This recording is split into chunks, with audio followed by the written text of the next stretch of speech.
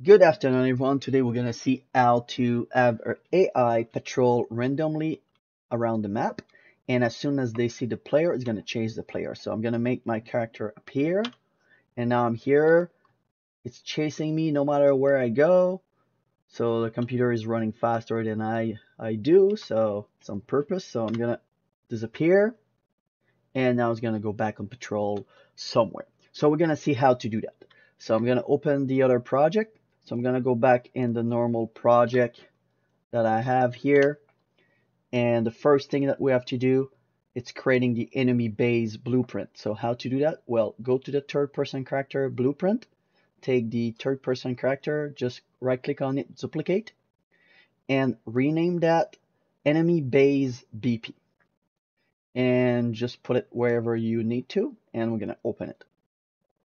When we're in it here, from even begin play, right, we're going to create a sequence and we're going to cast our character, which is my UE5 blueprint. Make sure you connect in the object the get player character, and when you click on it, promote to a variable. Okay, when you have that done, we're all set and good to go. So in the enemy base here, in the component setting, click add and add a pound sensing. Right, the pound sensing will be what's going to help the AI to chase the player around the map. It's like you watching someone and you just follow him, right? That's the same thing. So we need this. So when you have the pound sensing here, you have all the settings. So the sight radius is how far you want the computer to see. The sensing interval is how often you want this to be cast. So it's a little bit like an event tick. Remember, event tick, it's every frame, which is 30 frame cast 30 time and 60 frames 60 time. So here it's a little bit the same, but it's going to be cast every 0.5 seconds, or you can put at 1 second if you want, just to save a little bit of performance. You decide what you want to do. And here it's the angle that you want your character to see. So if we go in the viewport here, and I put, for an example, 50, you can see that the character can only see through that green cone. So I'm going to put back at 80. The default value, it's 90. You put the number that you want. No big deal. So we're going to compile that. And now this will be all set and ready to go to do our logic here. But to have the AI move on the map, we need to add a little thing. So what we're going to do here, we're going to search for nav mesh. So just tap nav, and you're going to take the nav mesh bound volume. Just click on this and drag that to your level here. So this is going to allow the computer to tell where it can go. So I'm just going to put that bigger, and I'm just going to downsize here, just a little bit bigger that way. So if you see now, you have those lines around. So if you want to see exactly where the computer can go, you can click here on show, and you can click here navigation, and you're gonna see the green. So wherever it's green, the AI is able to go there, right? Obviously, if there's no object blocking the path, right? So now our AI will be able to move everywhere here. So I'm gonna remove the show here, and I'm gonna go back to our enemy base blueprint. So from here, we're gonna create the patrol custom event. So we're gonna create custom event, and we're gonna call that patrol. From here, for our sequence one, we're just gonna call patrol. So as soon as the game starts, or I mean, as soon as that blueprint come to play, it's gonna cast patrol, and the computer is gonna start moving around. So the first thing we have to do here, well, I want a certain speed for my patrol, for my AI. I don't want my AI to run at 600 all the time, because the default value is 600. So what I'm going to do, just to restrain the movement, I'm going to drag the character movement here, and I'm just going to set the max walk speed. So we're going to just set max walk speed, and I'm going to take this one and just plug it here. So from that here, you're going to promote this to a variable, and you're going to name that patrol walk speed, and you're going to plug it right there. Okay, and this, when you compile, you're going to be able to change the value. So 600 is the top speed, 300 is going to make the AI walk. So I'm going to put 300 here. So from this now, we want the AI to go to a certain location. So we're going to drag from max walk speed, and I'm going to search for AI move to, and I'm going to take the one with the little window here.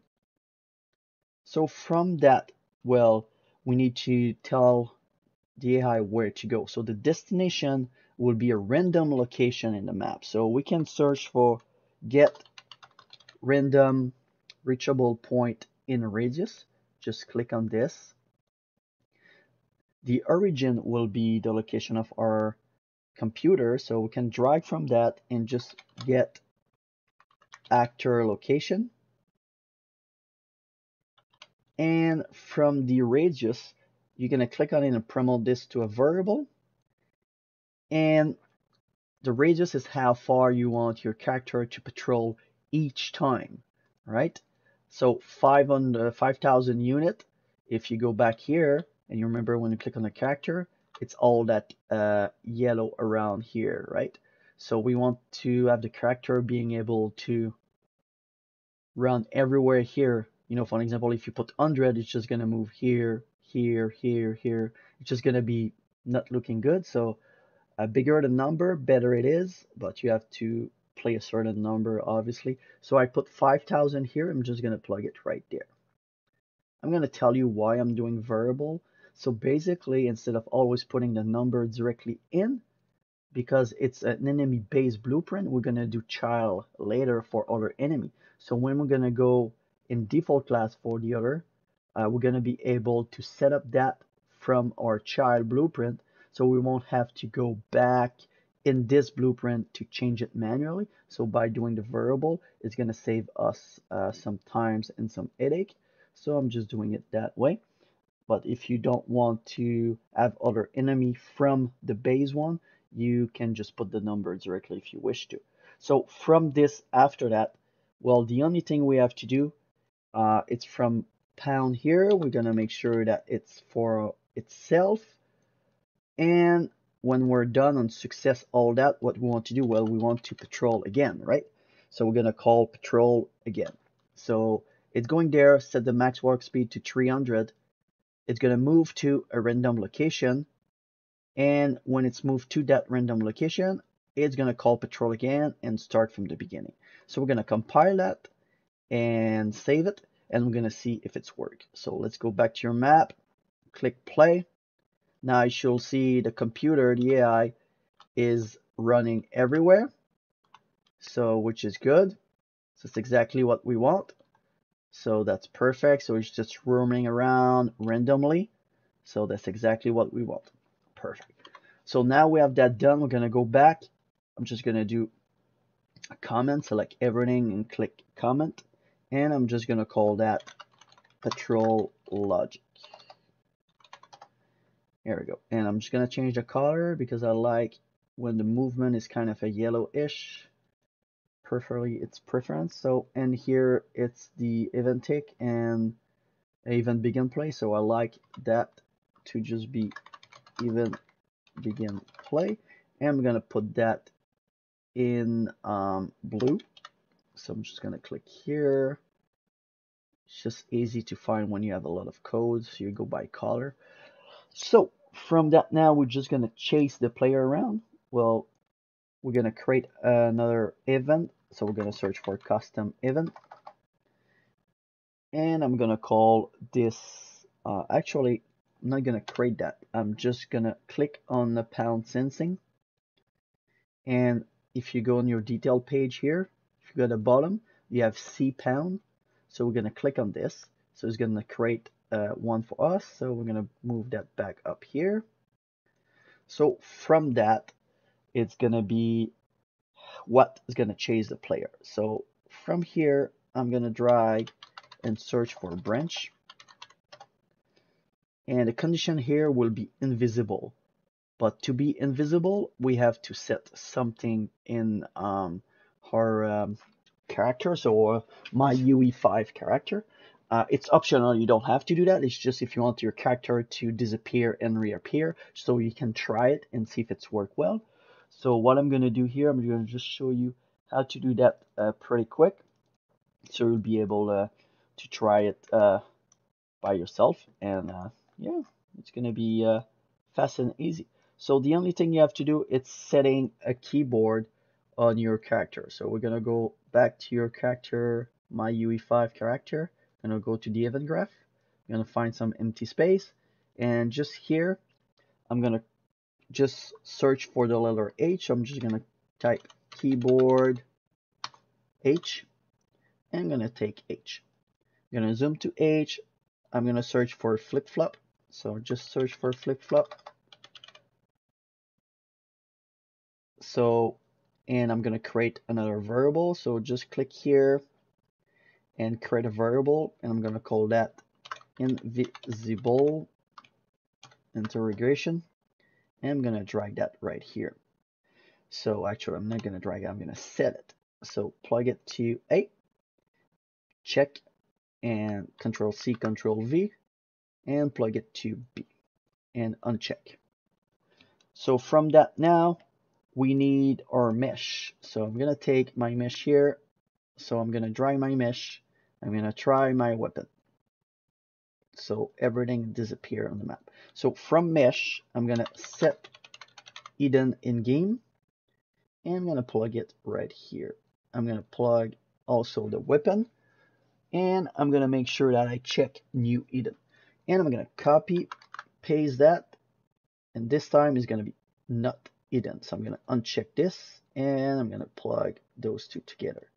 So now if I compile and try it, the character disappear in the map. That's perfect. That's exactly what we want. So we will be able to use to try that to earn our logic for the AI. So from here, we're gonna take the reference to our UE5 blueprint, and we're gonna search for invisible.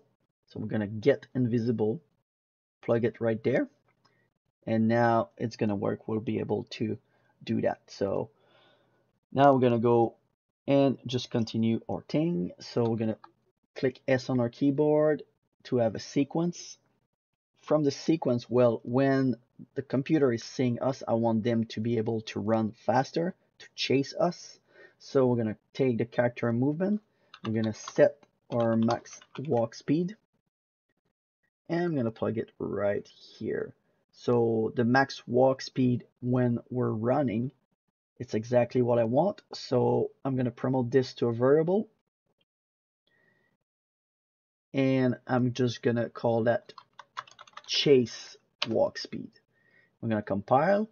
And when it chase, I want them to be able to chase me full speed, so 600. From that, we're going to drag and we're going to move to, we're going to search for AI move to. We're going to take the one with the little window. And what we're chasing, well, we're chasing the pound here. So because our character is a pound, so we're gonna plug it to the target, right? Plug it to the target, and the pound here itself. So we're gonna get a reference to self. And from that, we're all good. So we can go back here, and from the pin number 1, we're gonna drag down and we're gonna search for a delay, but we're gonna search for the retrievable this one, and you click on this one, and I'm gonna promote this to a variable once again, and I'm gonna call that timer to lose sight, and I'm gonna put it right there. I'm gonna move this right up here. So what it's doing for us now, it's basically calling back the patrol when it's not seeing us anymore. So the pound see us every 0.5 seconds is going to check if it see a player, which the player is a pound. If it does, it's going to go here in the branch and it's going to see if the player is not invisible. Obviously, if the player is invisible, it's going to stop chasing, right? But as soon as see the player, it's going to go to here. It's going to set the max walk speed to 600, so the computer is going to start running. at us, and 0.5 seconds later, it's going to verify that it can see the player. If it doesn't see the player anymore, it's going to go to this one here, and it's going to have a timer here. So that timer need to be more than 1 point, mean to be higher than 0.5, because the sensing is every 0.5 seconds. So remember that. So I'm going to put 2, because I want the computer to be able to chase me 2 seconds after lost sight of me. So it's not like right now and just stopping and just go back on patrol. The computer will be able to kind of say, oh, if you went behind a wall, so I have 2 seconds to go see behind the wall, kind of something like this. And if you're not there, well, it's gonna call back patrol, which is this one here, and it's gonna go set the max walk speed to 300 and continue patrol everywhere. So what we're gonna do, we're just gonna select all of that, and we're gonna name it, basically it's our chase player logic. So chase player logic when seen, and I'm just gonna take the color here, so just a copy and paste it there, so having exactly the same color. I'm just getting picky here. So comply and save. Now we're gonna try that. So let's go play here, and as soon as you see us, it should chase us. So let's see if it's work. Can you see me? I'm right here. Well, doesn't want to see me, I guess. So let's go back there. And oh, actually I did a little mistake here. So it's not from true here, it's from false, right? So let's try that again. So let's see if it can see me. So I'm here. Yoo-hoo! Come see me. Oh my goodness.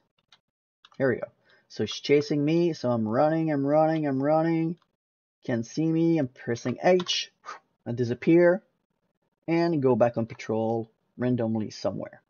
Gonna wait that it's look at me. If it's gonna do it, and I'm there, chase me. I stop, disappear. 2 seconds later, go back on patrol. So you can see that everything is working fine. So hopefully this was useful, and probably in the next one we'll see how to do damage to the enemy, so we can kill the enemy and maybe have more to spawn, and just continue like this. So we'll catch you in the next one. See ya.